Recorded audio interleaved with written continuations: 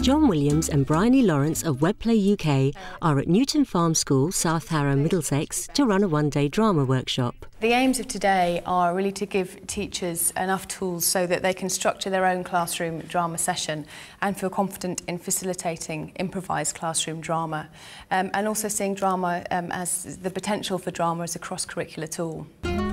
We're going to be looking very specifically on structuring a lesson because structure is really key to the learning experience in drama. The structure that we use in teaching drama is that we always begin with an agreement, and that's a set of rules that the children and the teacher agree upon that will always guide their work and guide their behaviour. The 3 C's are what we call our agreement, and they're up here on the board over here. We've got communication, cooperation, we've got concentration, and I think you'll find that if ever there's a breakdown in your class, you come back to the 3 C's, and it will be one of those 3 things that they weren't doing. Then we warm up, and warm-ups are important in terms of drama because it will get the mind ready, get the body ready, and just differentiate between the regular classroom activity that they may have been doing before drama and the drama itself. And it differentiates it between play and a learning experience as well. You have got 10 seconds to get into groups of people wearing trainers and people wearing shoes. There are different kinds of warm-up. You can do a vocal warm-up, concentration warm-up, something that focuses on teamwork, or maybe something that really gets them physically warmed up. The first time you do this with a class, it might take them a while. It gets them talking to one another. They have to make decisions. Bryony hands out some photographs to act as a stimulus from which they can share information and knowledge to help create a focus for their subject. It's the geography scheme of work for Key Stage 2, and it's basically looking at a rural village in India. So if we just spend a couple of minutes, I'm just going to put these out in the middle of the group. And feel free just to come and have a look, turn them over, talk about them. Something happening here. What do you think is happening? Doesn't it look to school? Yeah, it does, doesn't it? They're following Having established a focus, they go on to develop their ideas.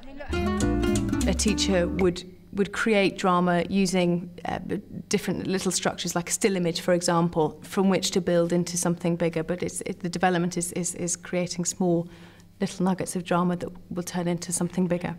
When we work on the development section, the things that we look at in the workshop are we begin with a visualisation. We'll talk through an imaginative journey from one place to another, in this case. And the importance of that is really to get them to think creatively about the topic that is being looked at. What I'll do is I'll paint a picture. I want you to try to visualise everything that I paint. And then at various points I will tap you on the shoulder.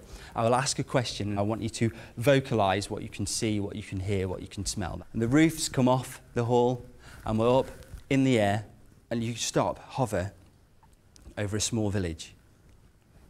And it's dawn. And just concentrating, you can see a light below you. It's the first person up in the village is lighting a fire. You can hear the crackling of the flames. Animal noises. Children talking. The next thing that we look at is a soundscape. So we ask all of the children to think about what things that they would hear in the situation that they are in. And again, we take suggestions from all of them. We think about how you might create those sounds with your voice, with your body, maybe using the floor around you. What sort of sounds do you think you might hear a sort of early morning in Chambercoley?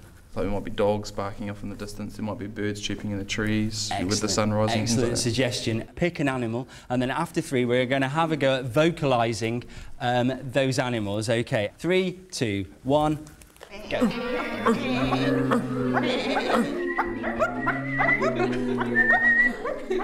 literacy, we've been looking at fairy tales. So everything we've done this morning, I could relate back to fairy tales. I could do the soundscape.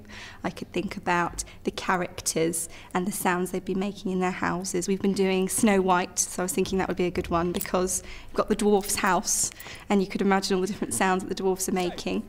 We also look at bodyscaping.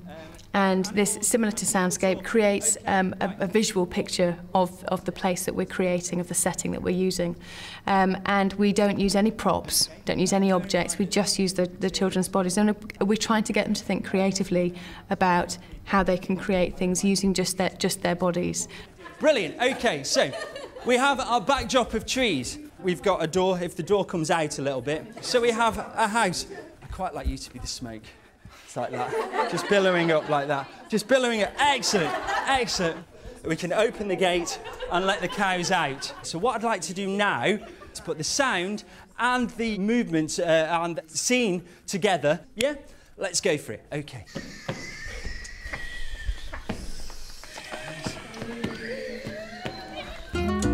It's very important that the children do perform at least part of the work that they've done, since that is what they see as the purpose, that's the motivation that drives everything else. Here you go. This is your play outline.